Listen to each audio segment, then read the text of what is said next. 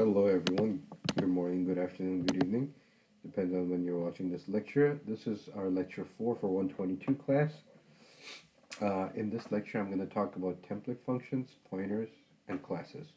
Classes a little bit more deeper look. From the sound of it, you must be thinking I either made this lecture all the lectures all at once because I sound sick in most of them, or I've just been sick. More often. It's a latter though. I apologize. I have nothing to do in getting sick. But I'll do my best. I've got my caffeine here next to me. I'll kick in. Okay. So functions, we did talk about functions, but this one is slightly different. Template functions, what are those? These are, think of it as a generic function. The definition of function template is there are special functions that can operate with generic types. This allows us to create a function template whose functionality can be adapted to more than one type or class without repeating the entire code. Now, let's say, for example, you want to use a template with a class, right? So it's going to take in a class or parameters of a class, etc. But you don't know anything about the class, right? The class is a class containing ints, longs, floats, whatever the data type is, or is a custom-made class. But what you do want to do is the meat or is the logic or the function, you want to keep it intact and you want to be able to use it in different places. All right, I mean, I don't know, at some point you'll run into lambdas and um, can you use template functions with lambda? Think about it when you're using lambda. But nonetheless, it is a very useful concept. So you reuse the logic again and again by giving it different types of parameters, different types of classes. Sounds pretty cool, right? It definitely is. The way you go about declaring it is you say template, class identifier, and then the function declaration. Or you say template, type name identifier, function declaration. That's the generic way of going about it. So here is an example of a method called getMax. Okay, takes the generic class, right? And my type A, my type B, right? Those are two different classes. And then it returns. So what that is, it's a fancy way of saying check if A is greater than B. If yes, then A, otherwise B, right? So if A is greater than B, it's going to return A, otherwise it's going to return B. Let me show a live example of this. Oops. So here I've got a template, class T, and a function that is get max. Okay, T is a generic type, right? We don't know what T is right now. When we start running the code, executing it, that's when we're gonna find out about it. So you've got template class T. Okay, T result. You've got a placeholder of a generic type once again, and then the result is if A is greater than B. That's what you're checking. If A is greater than B, then result is equal to A. Otherwise, it's B, and then you're going to return the result. Now, the generic way of declaring it might sound confusing to you, but it is fairly straightforward once you look at this example. Now, I've got a driver method, right? Main function. I've got ints in there, and I've got longs in there. Now, all of them have to be the same type, right? You can't mix and match. So I've got int I equal to 5, j equal to 6, and then k, which is uninitialized. And then I've got three longs. One of them is uninitialized. L is 10, M is 5, and third one is uninitialized. Now for both of them, I call getMax. Now the class, right? You have this class in there is generic. So instead of a class, I send an integer or long. So what it says is I'm using with type integer. So the parameters are going to be integer. Everything's going to be integer. So you call get max with an integer, and you're going to get max out of it, right? And the same thing goes for long. Same data type, right? You've got longs in here. So you say get max long. So you give it, you tell it what can it expect. It can expect all longs. Now when you run the program, first one is 6. right? Between 5 and 6. 6 is greater. L and M, 10 and 5, 10 is greater. It's as simple as that, right? So try this out with a few examples and then it's going to make sense. Recursion, a fancy name, but a simple concept. Simple after you understand it. The process in which a function calls itself directly or indirectly is called recursion. And the function that does it is called a recursive function. Now, the example that I'm going to show you is a direct recursion. You know, the definition talks about indirect, but mostly the way I've used it is directly. And then using a recursive algorithm, certain problems can be solved quite easily.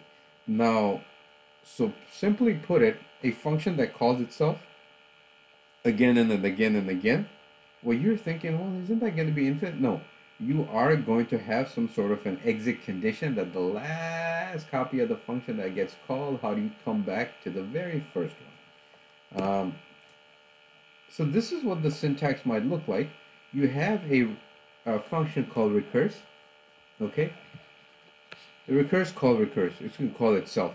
So the main function is going to call recurse, and then that function ends up calling itself.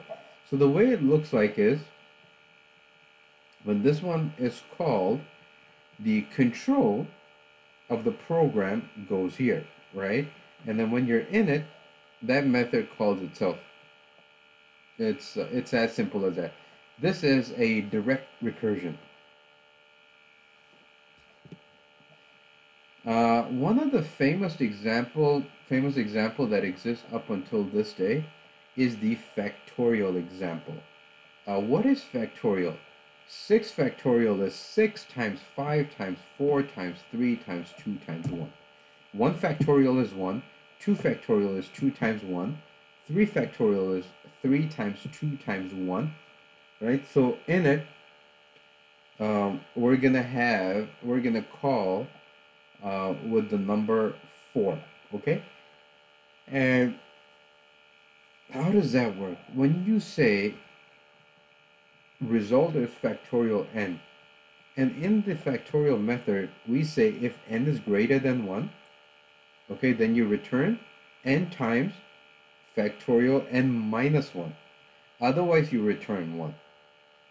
Now, the return 1 is actually the exit condition of this recursion. Now, what's going to happen? Just follow this logic. So 4 is still greater than 1. So what's going to happen is n is 4. I'm going to do 4 times factorial n minus 1. Then I end up calling factorial 3. Okay, so there's another copy right here. So I'm in 3. Is 3 greater than 1? Yes. So then I call 3 times factorial n minus 1, which is 2. Okay, let me go again. Is 2 greater than 1? Then you call 2 times 2 minus 1, which is 1. Aha, so now you're finally at this 1. Is 1 greater than 1? No, return 1. So 1 comes here, all right? So you end up doing 2 times 1, which is 2. You go here, right? So 3 times 2, right? Because you get the result 2 here. So 3 times 2 is 6, and that 6 goes here, right? 6 times 4 is 24, that goes here. So that is the final result. That's how you go about dealing with factorial. I have an example here.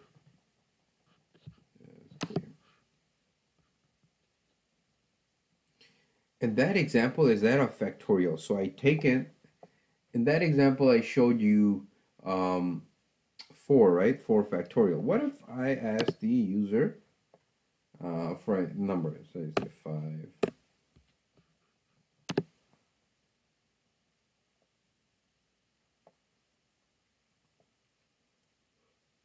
But you get the point though. This is the same factorial method that's used, except what I'm doing here is I'm asking the user for an input.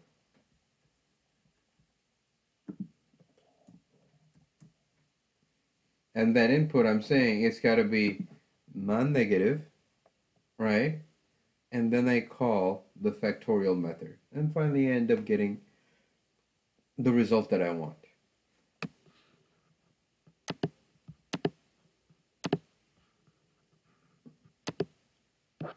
Now, it all sounds great, fine, and dandy, but let's talk about the pros and cons. Obviously, we're going to talk about the pros first. It makes the code, yeah, it makes the code very short and clean. I mean, a factorial, instead of doing if, then else, or right, repeating bunch of lines of code over and over and over again, you get away with less lines of code, and it's cleaner.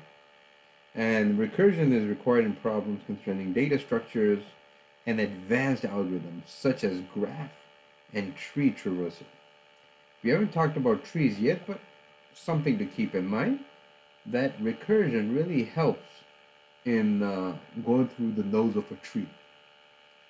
Red, black tree, binary tree, what else? So we're convinced of recursion, but there are some disadvantages too, right?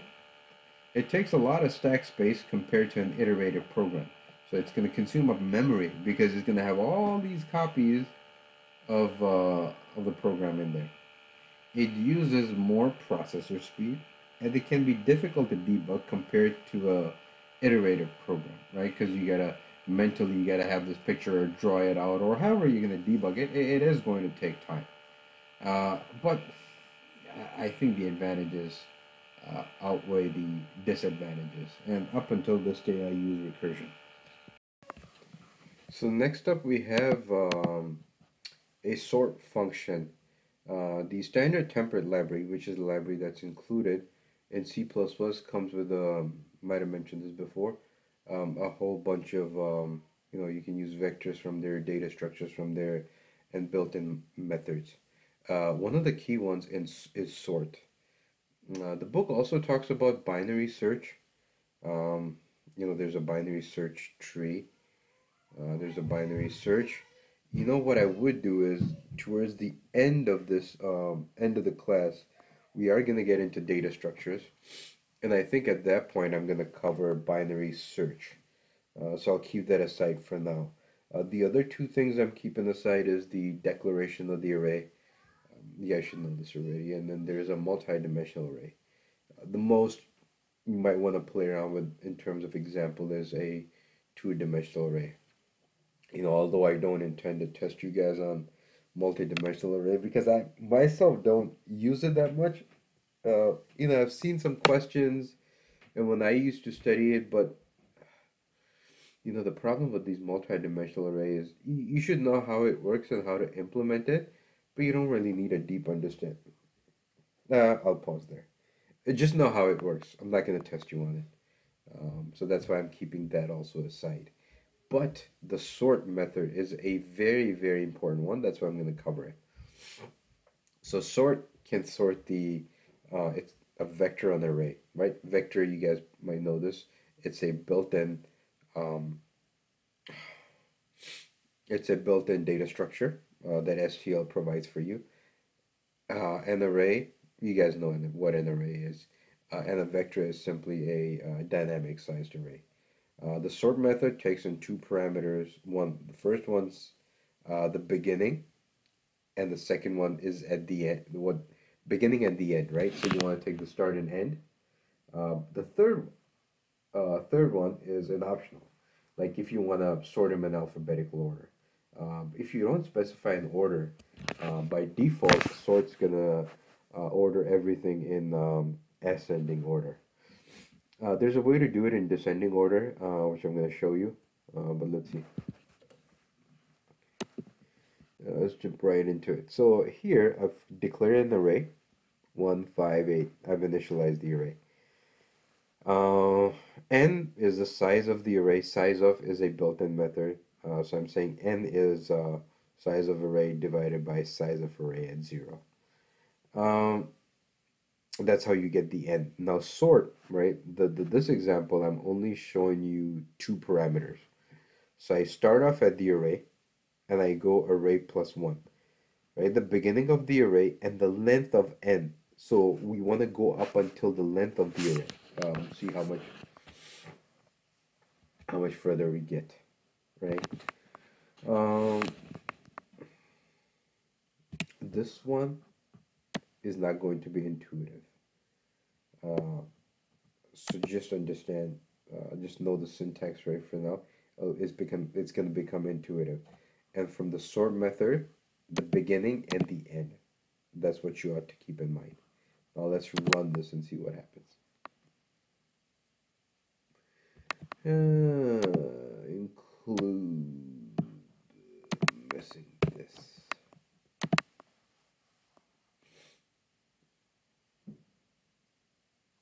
See, after sorting it, in the beginning it was 1, 5, 8, 9, 6, 7, 3, 4, all over the place. Now after sorting it, you can even write a method yourself that's going to do the sorting for you. In data structures class 216, you're going to learn more about, I think, bubble sort, merge sort, the runtime algorithm, etc. But the runtime, we're not going to get into that right now. But as built-in functionality is great if you want to use sort. Um, and what did we say? By default, it's ascending order. So get an example for descending. Similar, right? It's the same array. And this is not intuitive right now, I get it. The start and the end of the array, but there is a method called greater that you can use. If you pass this, you're going to get it in descending order. And this is a generic one, right? So in these braces, the type is going to go. If you had a double, right? So if you had an array of double, you'd put in double. A long, you'll put in long, etc. You get the point, right? So now let's go ahead and run it.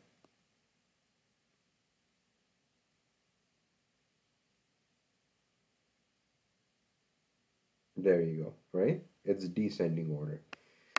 So by default, it's ascending, but if you want to do it descending, you pass in greater than, and then the type, and open and close parentheses.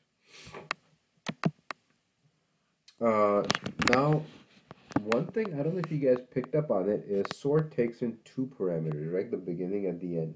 But what we can also do with those two parameters is you can give it a beginning and the end. That's kind of from the middle of the array. Doesn't really have to be from the start of the array, right? So in this case, it's array plus 2, so 2 elements after the first one. And then array plus n. It ends all the way at the last element. Let's see what happens.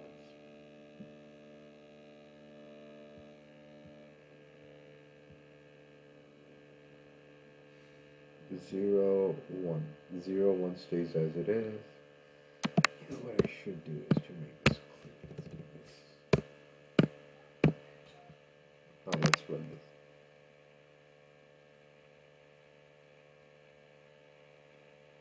See? So I started 2 elements out. So I started from this third element, and then I sorted it all the way to the end. Now see what happens to the first 2 elements. They're left as it is, right? Because I gave it a different beginning. This should be intuitive. So you can say, big deal. Say if you go 4.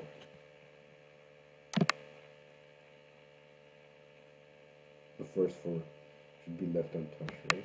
10, 15, 5, 8, and then it's going to sort the rest of it. Okay. Hopefully that point is clear. Okay, so now we're on to an advanced topic. I'm definitely not going to make this trivial or say it's easy because it's not. It's a advanced topic, fairly complicated, but very useful. It's going to be complicated in the beginning, but once you get the hang of it, just like anything else, it's going to be straightforward for you. Pointers. Pointers are symbolic representation of addresses. So pointers simply, as the word suggests, they point to a address. Everything in memory that you store, let's say you have a variable, right? You've declared a variable, you store it, but what happens with it? That particular variable has an address in the memory where it's stored, right? It's got to be stored somewhere. And the memory address is, and the way you get access to that memory address is via pointer. They enable programs to simulate call by reference. There's this concept that I might have mentioned before, call by value and call by reference, right? So if you call by reference, what happens, and if you change something uh, in that method, right, and it's called by reference, the original value actually changes. And the way you go about it is by using pointers. And the way you declare it, you say data type, this asterisk, and the variable name. So let's say you have an int pointer. Pointer can point to an address, which is holding an integer, right? So behind the scenes, um, it's a address holder. Let's see how the pointer works in C++. So let's say you have this variable, int, it should be lowercase I. That's a typo. Int var equal to 10. Now you declare a pointer, int asterisk ptr equals to the address of var, right? Keep this in mind, is you gotta use this ampersand or var. And then you say asterisk ptr equal to 20. Well, what happens here? So when you say ptr equals 20, it cancels this and puts a 20 in there. Pointer to a pointer. This is a little bit more complicated. I'll come back to it later, maybe. Let's just focus on a single pointer, right? How do you go about using a pointer? You define a pointer. You assign the address of a variable to a pointer using that ampersand, right? That I just showed you, which returns the address to the variable, just in this previous line, right? So you say pointer equals to ampersand var. And then accessing the value stored, you say, you put this asterisk again, right? Just like how we did. Asterisk at pointer equal to 20, that's going to change the value.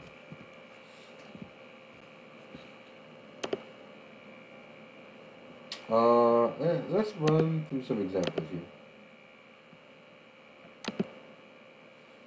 Now I include a library. I'm not going to go into details of the library, but I've included this library that I'm going to be using. I've got a method called pointers, right? It returns void. Of var equal to 20, I declare an int pointer, right? So what's going to happen at this point?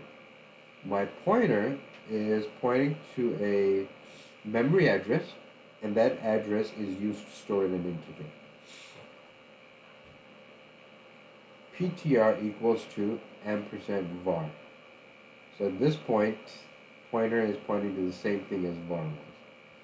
I say value at ptr, I just say ptr, what is it output? The value of var should be 20. Now value at ptr, right, with an asterisk, what is it going to give me?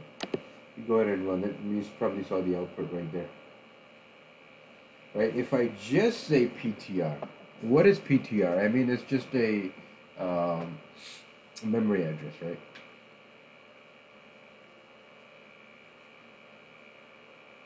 So this is the memory address, right?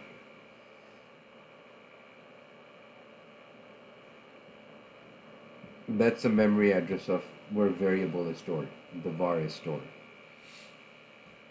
Alright, and then star or asterisk ptr and var, they're both 20. So that's how you access the element or the contents of it, right? So this example is there to illustrate how you get used to the syntax. Ampersand, asterisk, those two things, keep in mind. When you declare it, let me try this.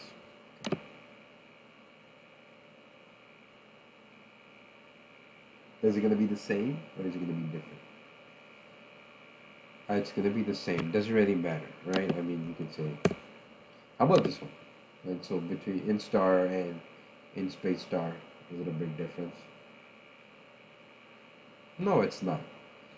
So, but the way you declare it is it's an int pointer, and the name of it is PTR. And PTR is assign ampersand var. Right. The one thing, watch this. See, both of these are the same. That is because it's same memory address, right? Ampersand and var, and pointer. Pointer's got it's a pointer to a memory address, right? Ampersand and var is that. Thought I'd point that out. And in my main, all I do is I call the method pointers.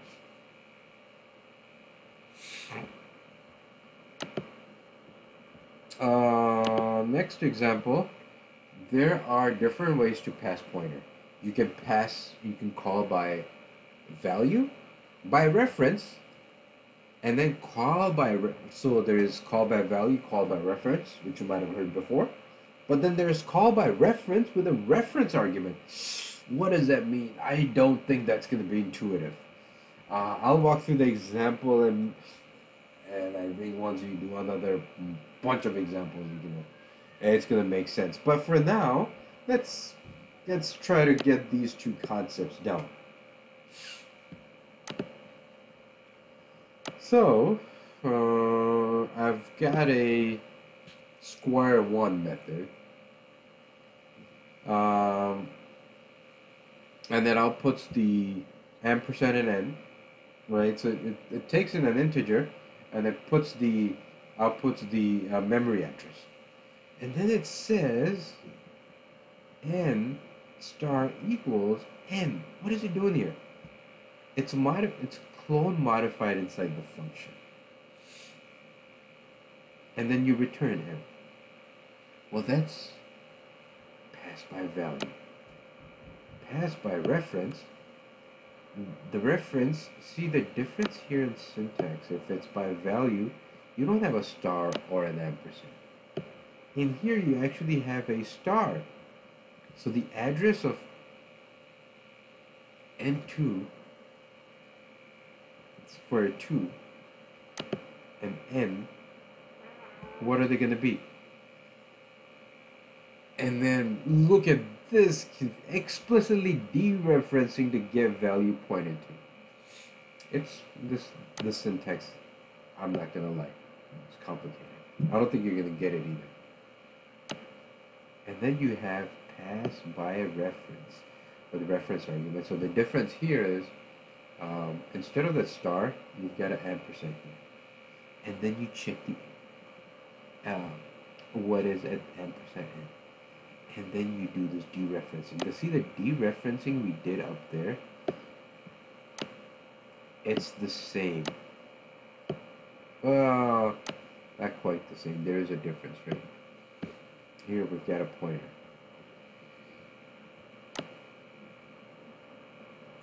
Oh yeah, I think that first one, yeah, the first one and the last one are the same. Sorry. See, I myself got confused. It's no easy way to explain this, honestly. But let's run through this example.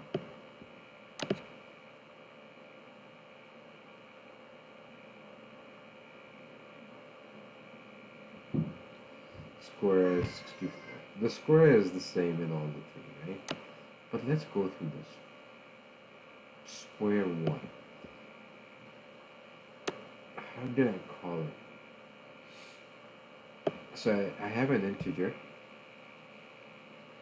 n1, right? And ampersand n1 is going to be the memory address. Square of m1, square 1, n1. No change in n1. So what is it printing here? Let's look at what square 1 is doing. Ampersand n and n. Both of them gotta be the same. Why? Because of the memory address. Right, remember? The ampersand gets you the memory address. That's why it's same.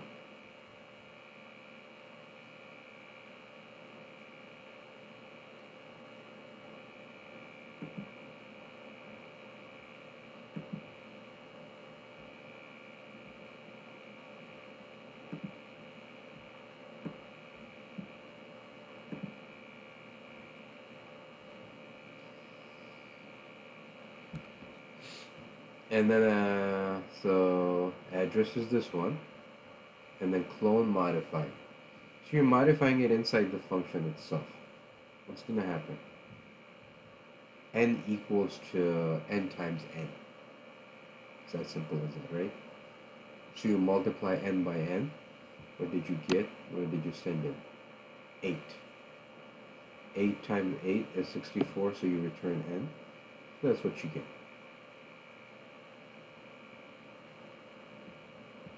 Square root 2.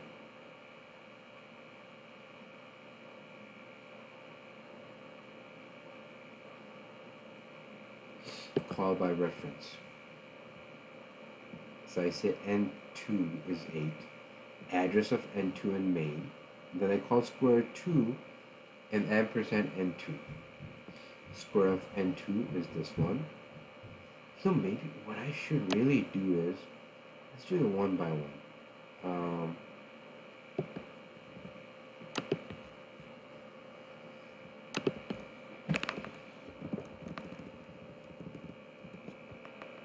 Let's do this.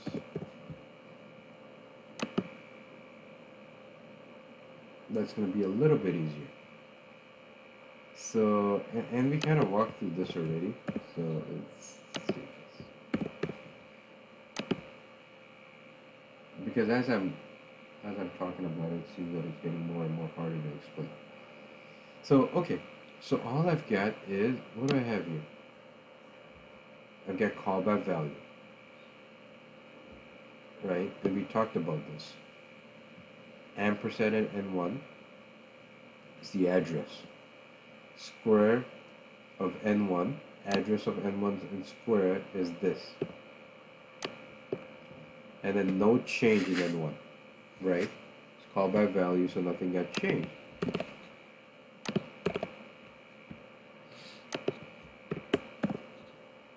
Now, what's happening?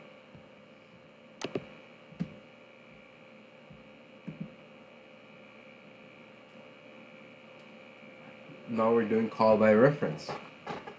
N2 is 8. Ampersand at N2. And see the address stays the same. Right? And then you called it with that ampersand N2. So you're giving the memory address right there. And the square of N2 is 64. Oh, what happened to N2?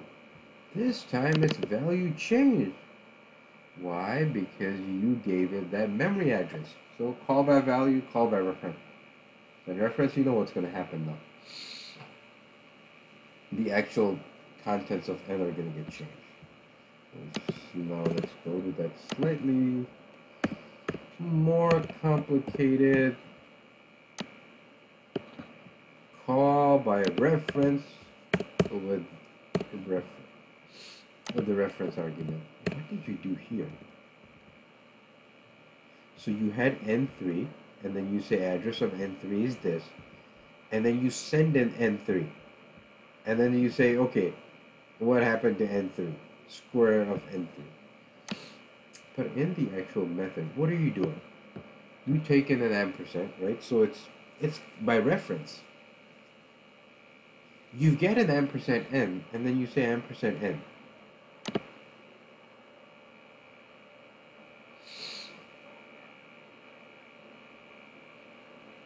And you know this, n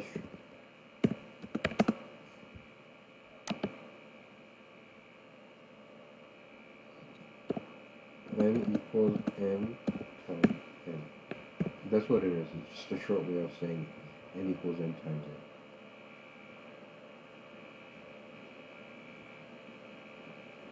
So what happens here?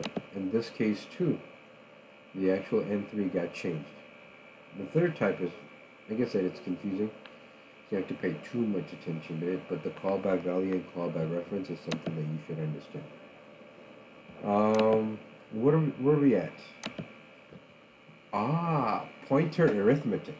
You can increment the pointer, you can decrement a pointer, you can add an integer to a pointer, you can subtract one, and then you can see the difference between the two. Basically, you're doing mathematical operation. So since it's a memory address, you can pretty much do anything, right? You can add, subtract, multiply, divide, whatever you want to do.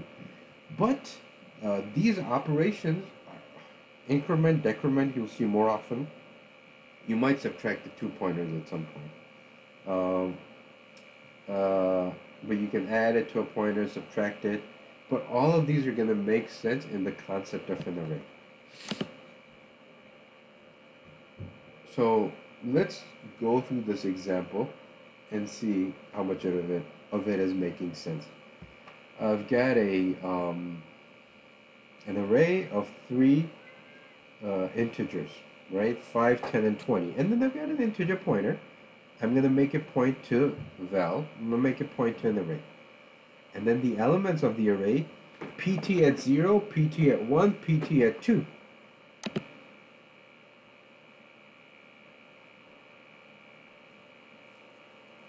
Right? So you could have done val at 0, val at 1, val at 2. And though the way you access the pointer and the array are very similar. Okay, I'm going to stop right here and then we'll pick it up in the next lecture.